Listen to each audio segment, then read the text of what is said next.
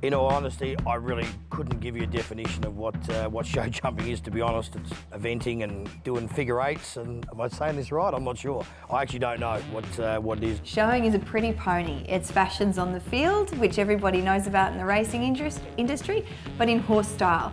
It is the best rider out there in a judge's opinion on one day. The best moving horse and the best looking horse out there on one day. Showing is virtually, if we can dumb it down in layman's terms, fashions on the field.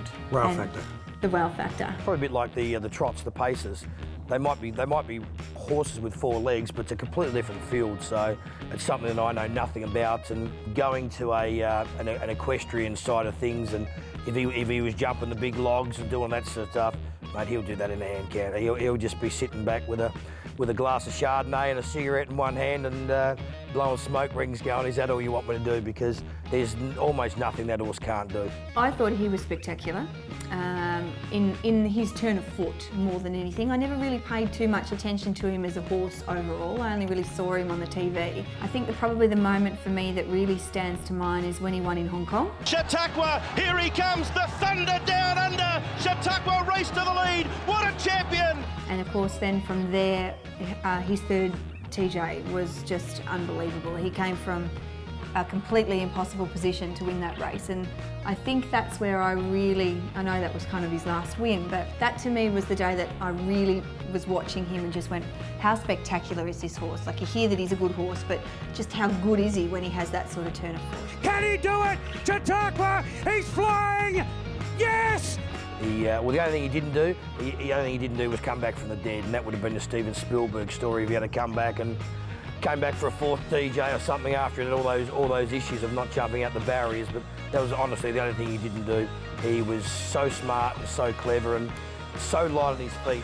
I think the day that he captured my imagination was the day that he didn't come out of the barriers at Moonee Valley. Here we go. And he stood there, he didn't come out, he refuses to leave the barrier. He trotted around to the gates, and when I saw him trot around to the gates with that flowing tail and the way he collected himself, I looked at him not as a racehorse, I looked at him and I thought, boy, there's something underneath there that I think we can use in the showroom. But that day I saw him going around to the gates, I just looked at him and I just, not so much fell in love with him, but I thought, you've got everything that we need. And that's when we started ringing Mr. Lee, and it sort of went on from there. Take a line out of my brother's book. He said, how would you be if the horse ended up going to Olympic Games and winning a gold medal, something crazy like that? It'd be a, you know what, it'd be a great story for racing, to be honest. Not just for the equestrian world, but for the horse racing. If Chautauqua can go ahead and do something, we're going to see a stack of footage of him not jumping out the barriers, and unfortunately for the things that he's probably going to be known as, but as I said, he'll be able to do anything he wants.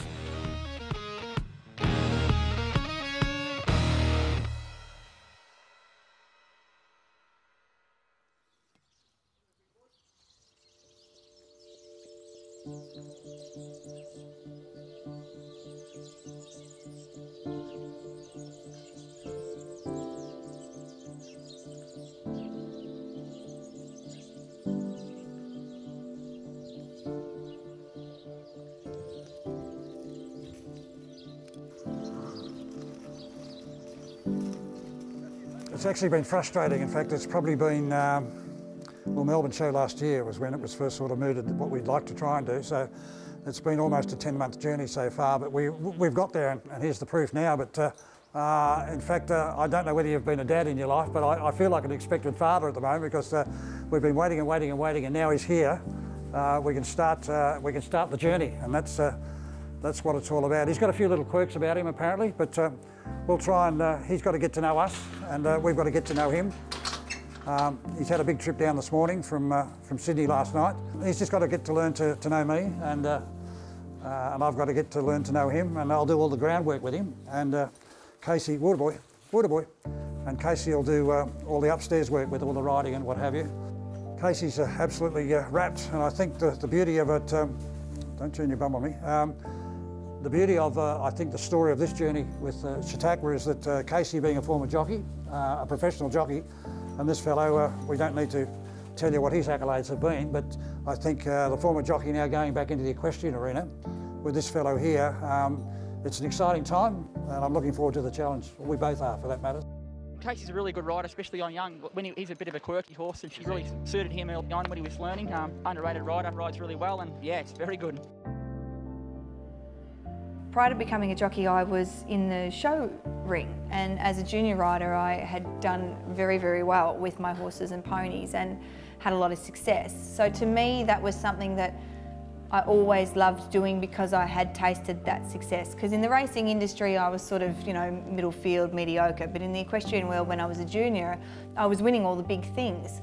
And I knew that I could do that well, but I just needed an opportunity and a horse to kind of go back and get back into it to where I left off. And hence the reason why I've been harassing this one, and we've been harassing owners over the years to try and get me a horse off the track, because I've always wanted to now come out and ride a thoroughbred off the track, because that's what I am. Like, I'm off the track just as much as the horse. So I really wanted to get an off-the-track thoroughbred and kind of showcase that in a sense. I just didn't realise that at the end of the day, with all the disappointments we've had with horses that we haven't received over the years, that we wouldn't just get any horse, we'd probably get the biggest horse to walk off the track. So all that disappointment over the years has now became, as I mentioned before, our pot of gold at the end of the rainbow. Good boy. Let's have a walk around the yard first so you know where you are. Hey, good boy. For the first week, I just let him settle, and I think the main thing I wanted him to do was be a horse, because I don't think he's had the chance for a long time to be a horse, and again, that's probably hard to explain to the average layperson. Be a horse? Yes, he is a horse, but what we term be a horse. So I have a box out the back there, which you've seen. He can walk in and out of his box whenever he likes. He's got a yard he can walk in and out of as well too. And across, he's got his own paddock, which is next door again, which grass about that long. He's got a girlfriend on the other side, and he's got a little mate on the other side. So all around him, he's now looking at things that he's never been able to look at before. So therefore, it's a whole new environment. It's an environment that, oh, you know, I'm being a horse. Oh, I could stay in here all day. I could stay in here all day. My wife would be down saying, come on, come and get your tea. But it's a huge emphasis on trust between the two of us. Once he learns to trust me and I learn to trust him, as I said, we've got a product.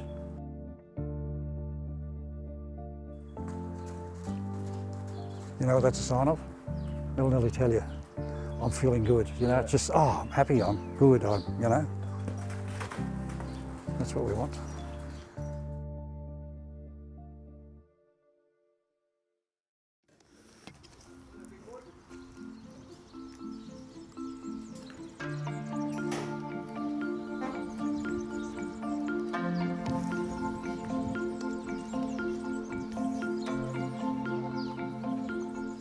I'll just point out a couple of things, if I may draw on him. Just You can draw as much as you want on So him.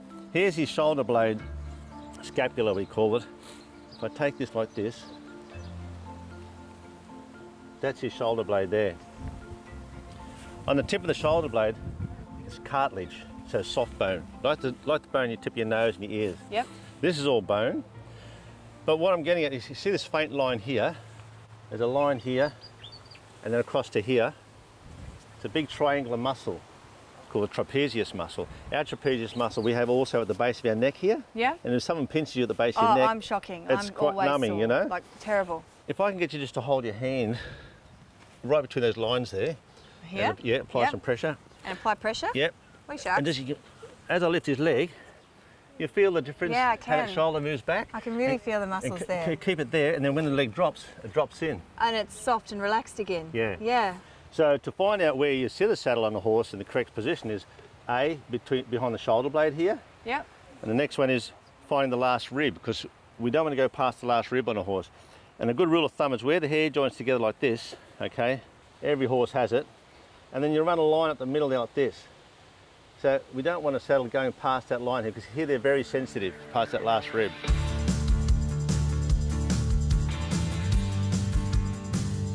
What we're going to do with him now is we're just going to take him and give him the opportunity to have a really good feel of the Horriban saddlery, the stride-free saddle that Peter and the crew have just fitted to him.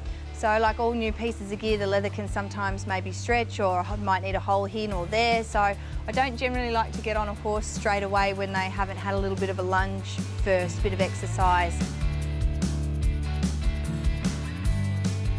Welcome to the training of Chautauqua. This is what it's all about. It's going to be rather raw. He's not push button at this particular stage in time, but I think you'll enjoy what you're going to see for the level where we're at right now. So let's go for a journey. Come on, Lee, let's go.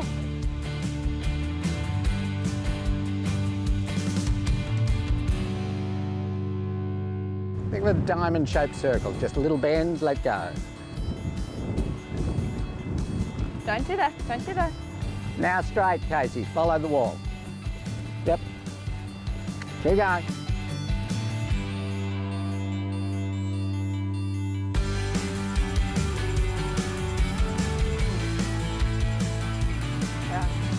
Good boy, huh? Head down, turn. Give him a stretch circle in trot. Let him stretch in the trot, let him circle. Tease a little. When he resists, like that little bit of a tease with the inside rein, then give him the rein again when he's going lower. Good boy. Yep.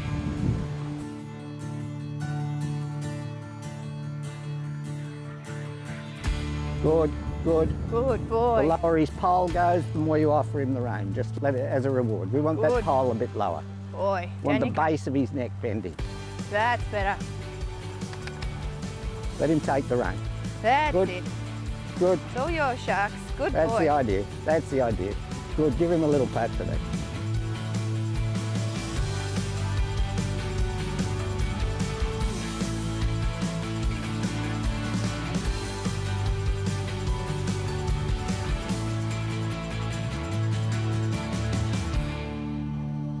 I'm ecstatic with how he went today. Even though it might look a little bit untidy in doing that, that's actually a really effective part of the horse's training. So you can always teach a horse to come up and into a frame, but to actually get them to go down and low is a really good thing for their muscles, their joints, and for their movement. So it's still a long way to go. 7 rides, you know, you can't have everything perfect. But where we're at today, Lee and I think we're both on the same page that the horse needs to do that. The next time you see him and we actually do bring him up and bring him into that frame that he'll go out with, you'll go, oh wow, it looks $1 million.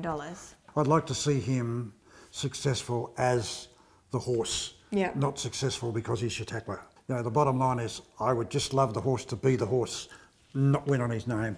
Even though he has a name behind him, let's be honest, if the horse doesn't go out there and he doesn't work and he's not good enough, the horse is not going to win.